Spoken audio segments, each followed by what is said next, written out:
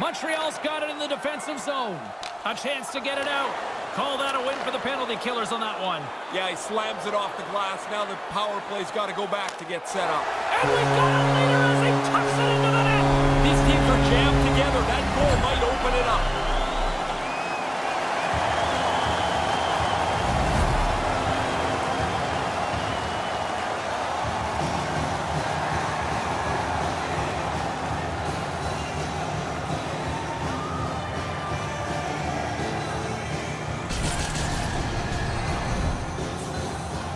Really effective power play there. They move the puck around, and they're able to find him right in the middle of the slot.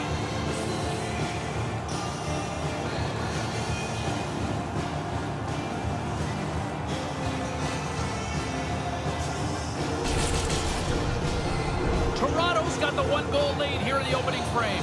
Better to be ahead than behind, and the coaches are telling them that they want more aggression. They want them to play more in the offensive zone. And now it's grabbed by Riley. Toronto's got the puck against the boards.